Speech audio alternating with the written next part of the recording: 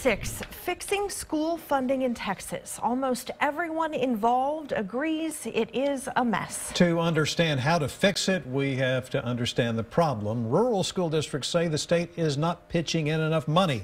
Fast-growing suburban districts say they cannot build buildings fast enough to keep up with the influx of students.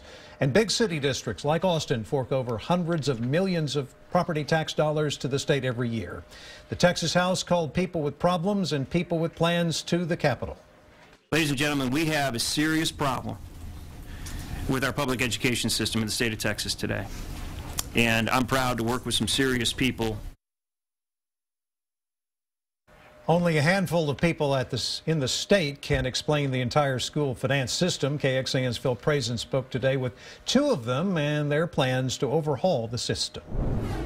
Right now, law allows each student to take $5,200 to their school district, made up of property taxes and state dollars. It's known as Robin Hood. Rich districts help pay for poor districts. There are some real quirks and nuances to the system that make it very complicated. Joe Wisnowski from the consulting firm Moat Casey and Associates came with a plan for the Texas School Alliance. It would increase the allowed amount by 6%. Property-rich districts like Austin could put more money to their schools, but the state would have to pump in an extra $1.5 billion a year to property-poor districts. Move it down the road towards modernizing it and updating it without creating massive shocks to the different communities around the state. But another plan scraps the idea of each district having its own funding formula. We have just taken the current system and set it off to the side and created a new system. The Equity Center plan takes all the money currently being spent and filters it through one equation. The money following the district's students times the local tax rate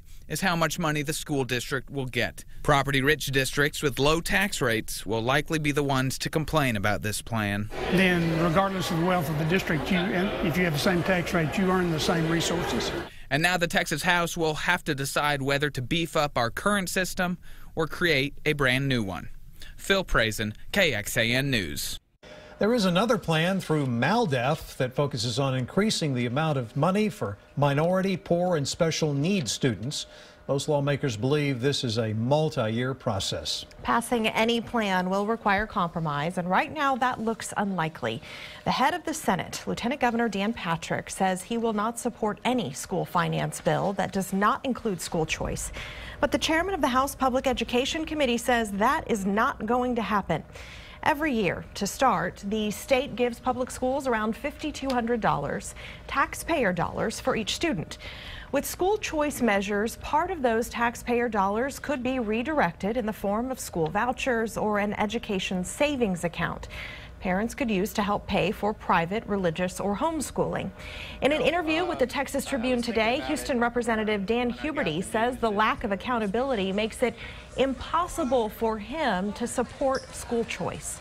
Of this body, I look at it and say, what other department or funding source or article would there be where I just gave you $5,000 and said, good luck?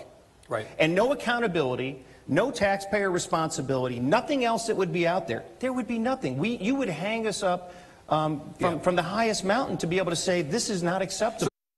Supporters of school choice say the money would go to an accredited private school for approved homeschool materials, and all the funds would be audited by the state controller.